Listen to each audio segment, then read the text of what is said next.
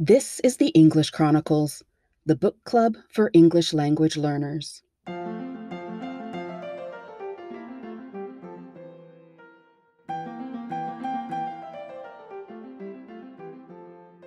I'm Veronica, an English tutor, a passionate reader, and a lover of languages. I know that learning languages can be fun, but it can also be very difficult. Like many people, I started learning a foreign language in high school. I took years of Spanish classes, but I could understand and speak very little. It wasn't until I decided to take charge of my own learning that I saw my skills drastically improve. One of the best things I did was teaching myself to read in Spanish. While many argue that actually speaking a language is the best way to learn to, well, speak a language, there are also arguments that show the value of reading in your target language.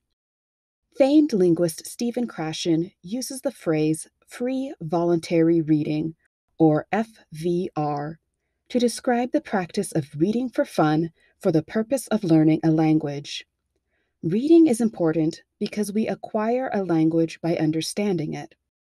He says that those who read for fun develop better skills in reading, writing, grammar, and vocabulary. This is true for learning one's native language and for learning foreign languages. This is also true for both children and adults. However, language learners face a common problem. What should we read? To solve this, Krashen suggests what he calls sheltered popular literature, a combination of literature class and free voluntary reading. In sheltered popular literature, the goal is the same as with any other literature class: to use literature to help us understand the world around us. Unlike traditional literature classes, the focus is not on the classics. Instead, the focus is on literature that you find interesting and can understand. That's the goal of the English Chronicles: to help you find literature that interests you and to help you understand it. It's not that the classics aren't worth reading, and we may read some together. But there is so much good literature published in English every day that there's no need to limit yourself to books over 100 years old. In this book club, we'll read a lot of modern fiction and nonfiction that covers a variety of topics, plus some older literature that you may not have heard of. We'll even read some literature translated into English. My hope is that you discover some new authors to love and that you make reading in English a lifelong habit. Each month, we'll focus on one book, and each week, we'll discuss a portion of the book and what it means. Whether fiction, nonfiction, or a graphic novel, we'll go through each text little by little so that you have time to read along, make notes, and look up words that are new to you. To help you with your listening comprehension, each episode will also be accompanied by a transcript, which you can find at the link in the description.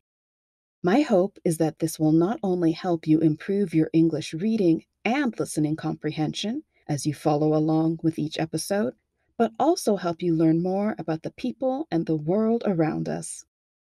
With that in mind, please remember that I'm only one person, and the way I interpret a text is only one way.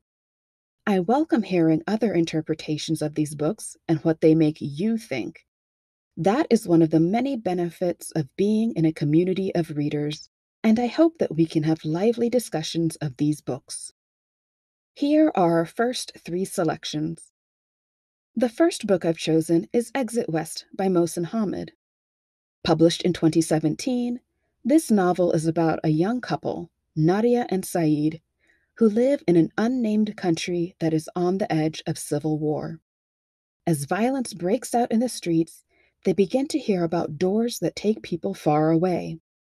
The story follows the couple as they step through one of these doors and find out what waits for them on the other side.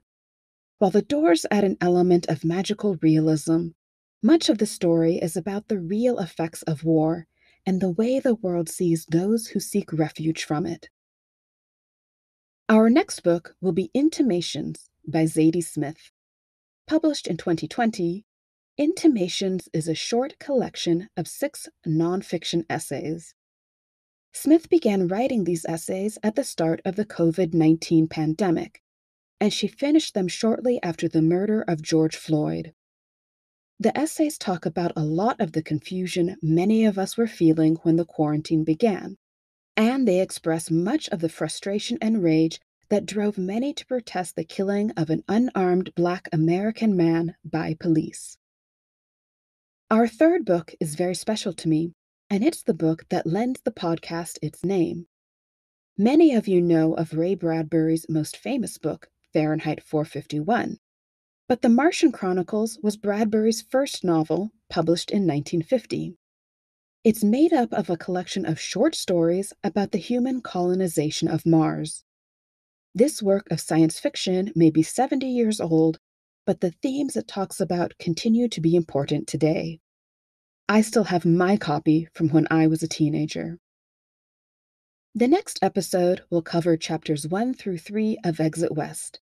I hope you join me to discuss this book and our future selections, and that it helps you improve your English in a way that's interesting and fun.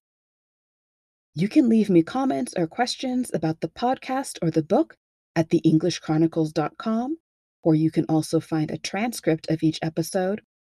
Send an email to theenglishchronicles@gmail.com, or find me on Instagram at theenglishchronicles. I look forward to hearing your thoughts on English language learning and Exit West. Until then, keep reading.